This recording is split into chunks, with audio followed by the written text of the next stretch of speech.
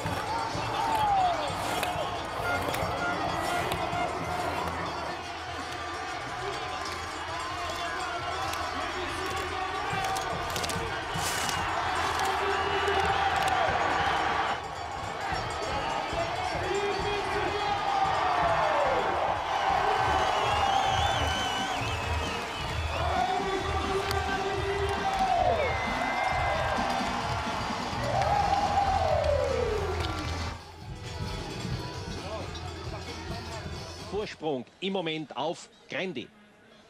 Komm, Benny. Aha, zweimal Stockeinsatz. Der Wilde. Ja, das passt ihm ein bisschen mehr, die weiteren Abstände. Mag er lieber. Gut, fährt das da.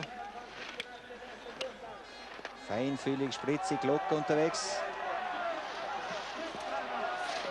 Ja. Sehr gut. Oh ja, tolle Zeit wird das. Benny. 1:12,71, 1:14 Vorsprung. Warte. Unglaublich. Da, der kleine Hagelkopf hat sich aber wieder gut gerettet, den Rhythmus. Ganz frech vor das. Ein Orkan der Begeisterung geht jetzt im Planei-Skistadion hoch. Aufpassen, noch 2 Ecken, Benny, Achtung. Ja, geht. 1:29,30, komm, 31, 32, jawohl. 1:33,32, 1:16 Vorsprung. Und was für eine Laufzeit haben sie? 44,74. Aber oben, Robert, oben ist er gefahren, mein Lieber, wie ein Federl. Einmalig. Der bleibt jetzt lange vorne, der Benny Reich, mit dieser tollen Fahrt im zweiten Durchgang. Da ist wirklich aus dem Junioren-Weltmeister innerhalb von 3 Tagen ein angehender Weltmeister oder Kandidat für Weltmeisterschaften geworden. Schau dir nochmal das an, da jetzt die Schwierigkeiten, weil er eben so frech reinfährt, viel Tempo dabei hat. Und da ist vielleicht ein bisschen noch nicht die Routine, das Unbekümmerte. Aber eben durch die Unbekümmertheit rettet sich nachher mit so einer akrobatischen. Sieg aber nicht mehr viel. Fast eine Sekunde hat er verloren. Und die Piste wird schlechter unten. Ja, das muss er mit seiner Routine. Schauen wir, wie er das fährt. Ob er Tempo wegnimmt oder ob er es brutal runterfährt. Jetzt steigt er gut drauf. Noch einmal gut Zweiter drauf. Sieg für Kochier innerhalb von 2 Tagen. Oder Benny Reich ist vorne, der Sieger heißt geht sie nicht aus, Benny geht sie nicht aus. Wahnsinnig. Benny Reich, was für eine Sensation. Star ist born. Ein neuer Skistern ist heute aufgegangen auf der Planei Hansi. Benjamin Reich, meine Damen und Herren, gewinnt den Slalom hier in Schladming vom 23.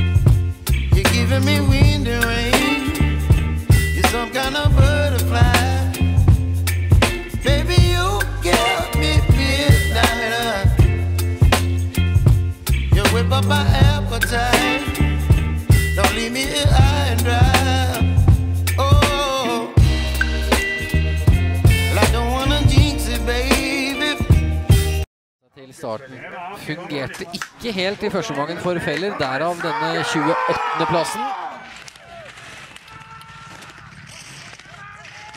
Han var vel ikke helt fornøyd med det han leverte i første omgang, selv om han har lagt med covid. Prøver jo da å gå ut med masse energi som vi normalt ser at det han gjør.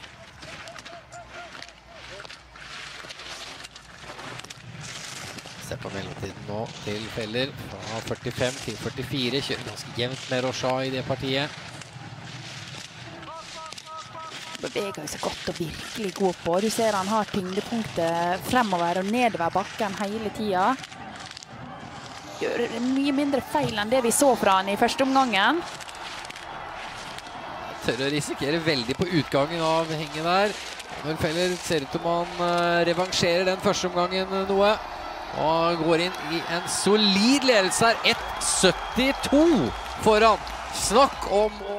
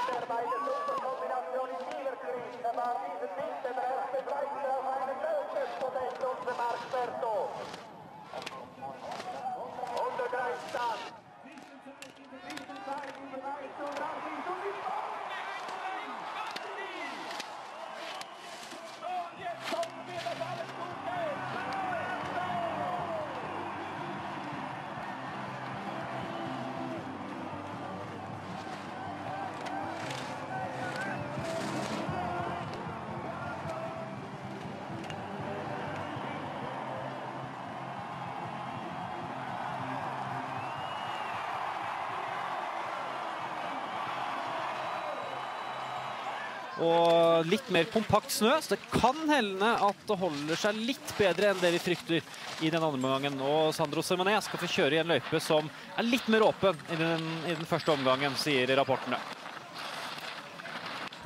Ja, Simonet er i gang her. Han er en kar som har ligget og trent med sveitserne og kjørt bestetider, men ikke helt lykkes da i World Cup, men veldig godt utgangspunkt her. Vi så i går Luca Erni gjøre se hvor fint det er for han nå, med start nummer 1. Og han gir ordentlig gass her også.